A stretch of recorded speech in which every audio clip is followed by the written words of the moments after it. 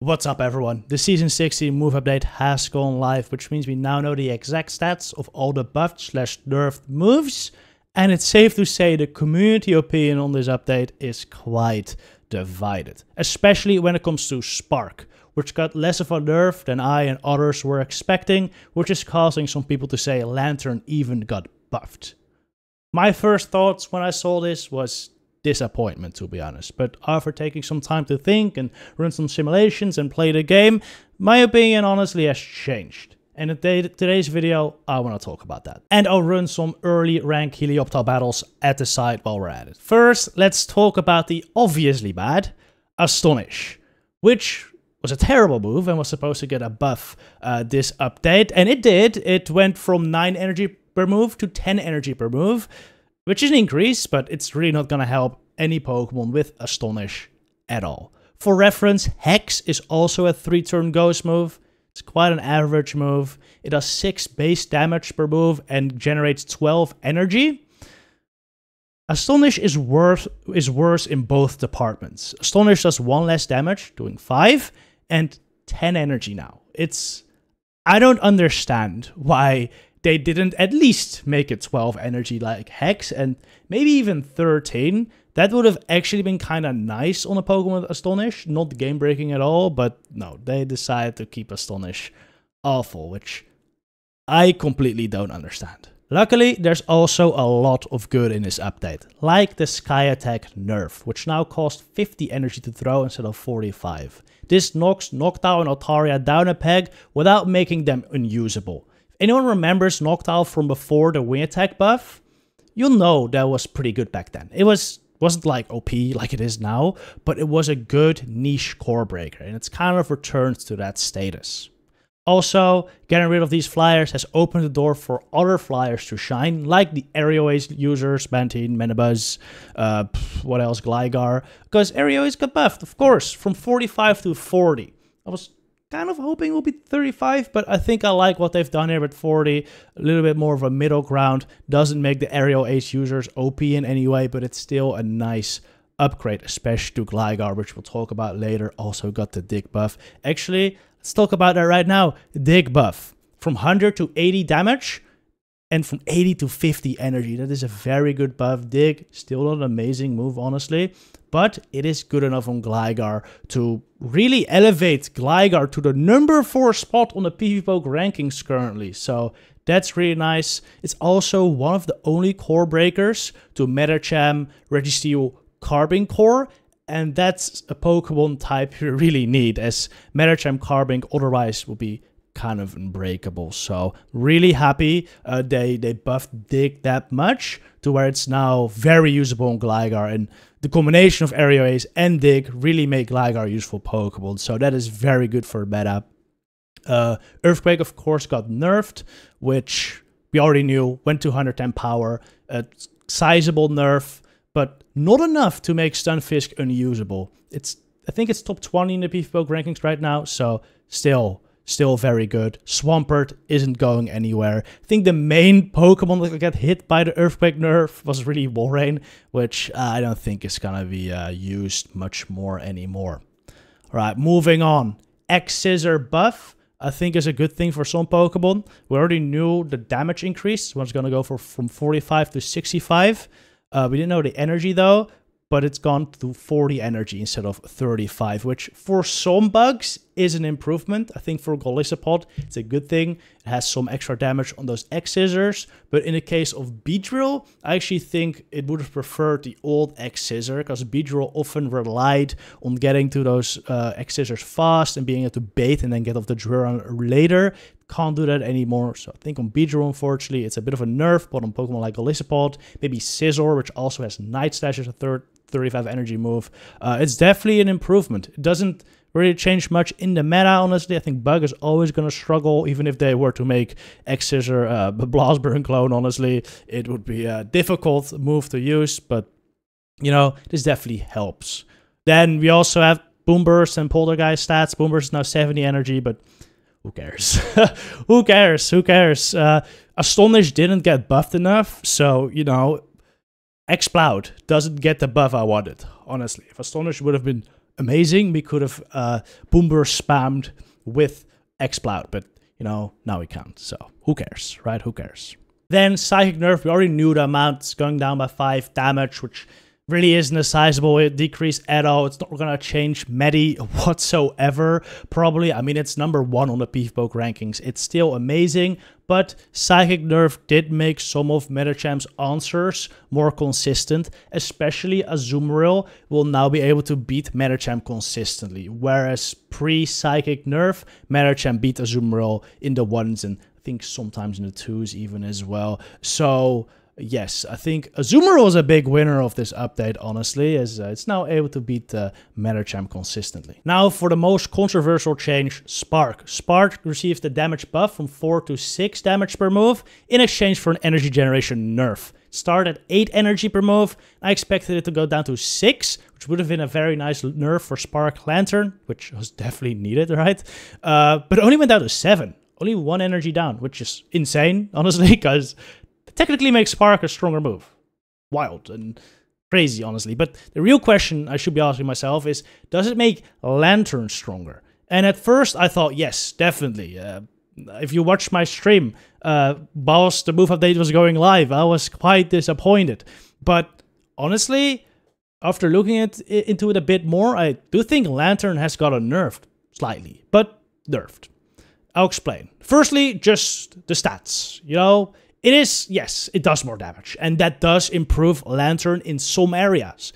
Lanturn can now farm down Pokemon easier because of the extra damage. It's now easier for Lanturn to spark Pokemon into a range where a single Surf or Thunderbolt will knock them out.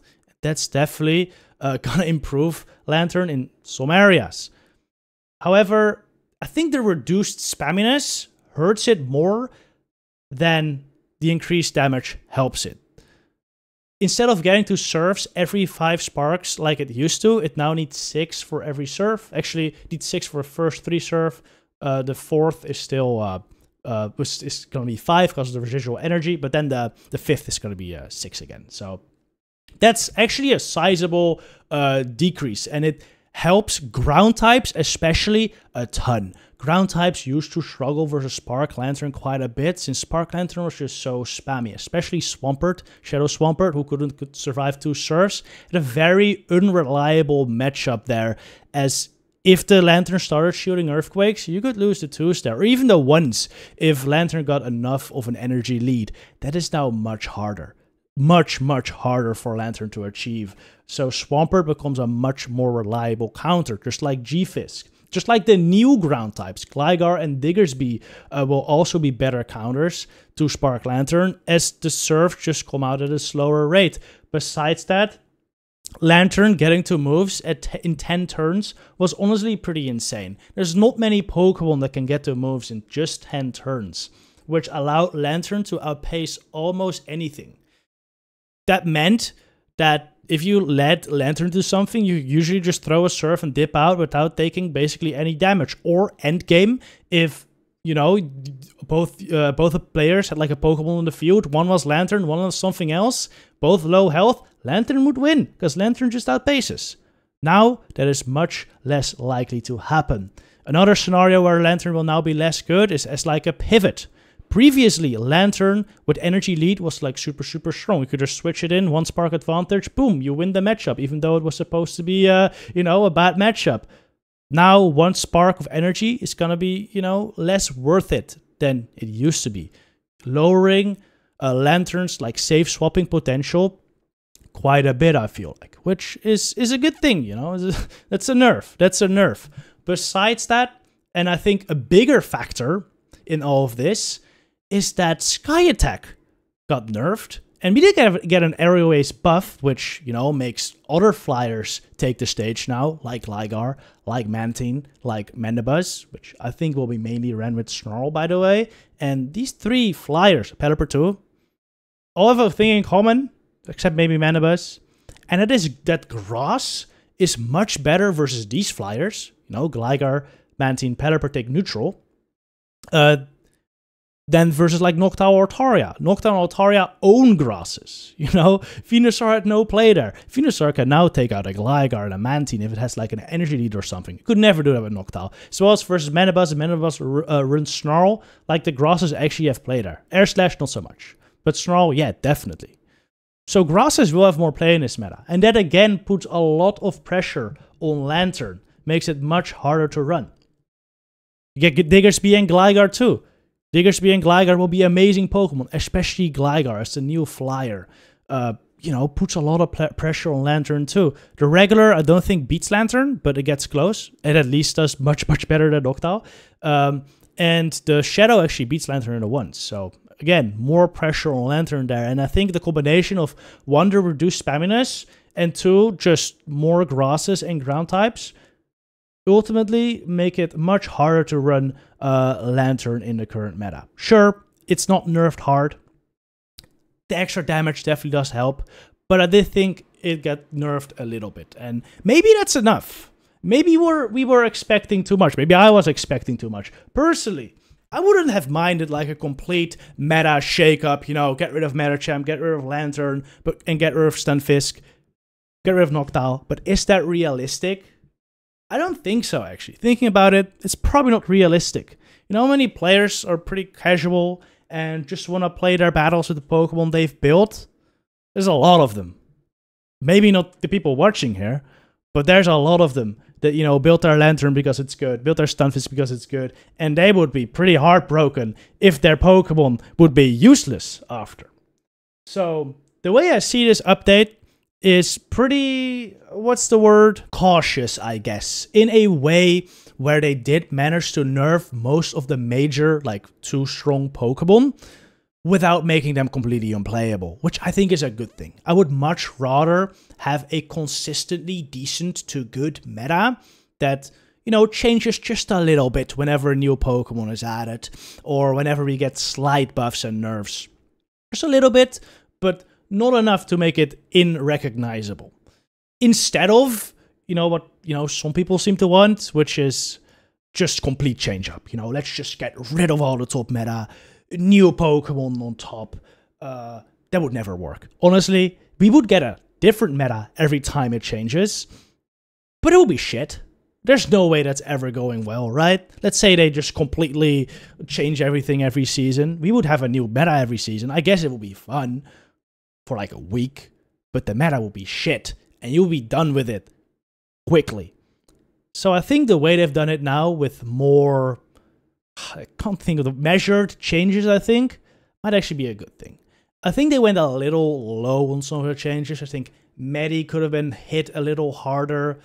I'm still not 100% sure about Lanturn. They completely messed up Astonish. Let's be real. They completely messed up Astonish. But what they did with Sky Attack and Aerial Ace, very smart. What they did with Dig and Earthquake, good job, honestly. And I think if we keep heading in this direction of constant, measured, but small changes to Pokemon that are too strong to make it a little less strong, we are heading in the direction of an actual, consistent, good meta. We might not be there yet, but I think from what we've seen from the previous 2 move updates, is that Niantic is learning. At least, that is my take. Let me know what you think. Am I being too positive? I might be. I might be. Let me know down in the comments below. Thank you very much for watching, and I'll see you in the next one.